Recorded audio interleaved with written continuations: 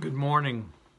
The lectionary text includes reading from the book of Ruth. I know that Michelle's already shared some of that, but I couldn't resist. I have to share as well. So for me, the key to this story is found in chapter 1 and beginning at verse 15. So she, being Naomi, said, "See, your sister-in-law has gone back to her people and to her gods. Return after your sister-in-law." But Ruth said, "Do not press me to leave you or to turn back from following you. Where you go, I will go. Where you lodge, I will lodge. Your people shall be my people, and your God my God. Where you die, I will die. There will I be buried. May the Lord do thus, and so to me, and more as well, even if death parts me from you." When Naomi saw that she was determined to go with her, she said no more to her. This is a love story of a mother-in-law and a daughter-in-law. They had faced so many challenges in their life together. And so it's wonderful to see how God used that struggle and that pain to make something good. I looked up the social readjustment stress scale. I'm not sure if you're familiar with that.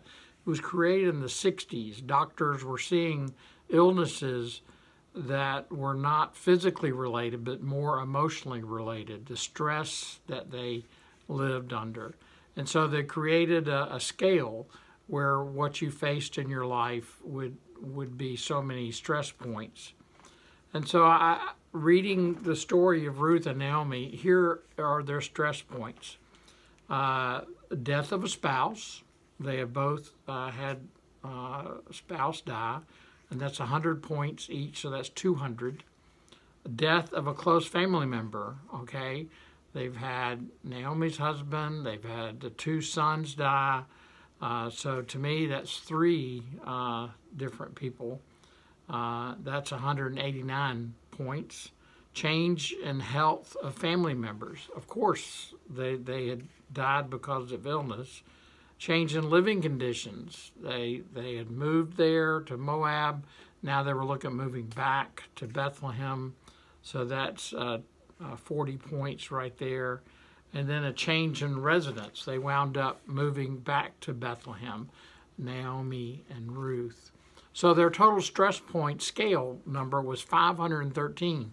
It says in the study that if you're over 300 points or more, there's an 80% chance that you will become very sick or you may die because of the stress that has been placed on your life.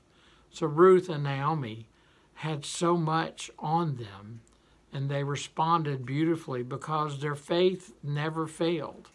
Naomi was a rock in her faith with God. Although she had faced so much and she was in mourning most the rest of her life, she found strength from Ruth, and Ruth became her daughter in so many ways. And they had a bright future ahead, because Boaz took Ruth to be his wife, and they took care of Naomi. And God blessed them because from that union came a descendant, a person named Jesus Christ. Maybe you've heard of him, but it's a beautiful love story. And I hope you'll see strength from that, even though whatever stress you may face. May God be true to each of us, and we be true to God. Amen.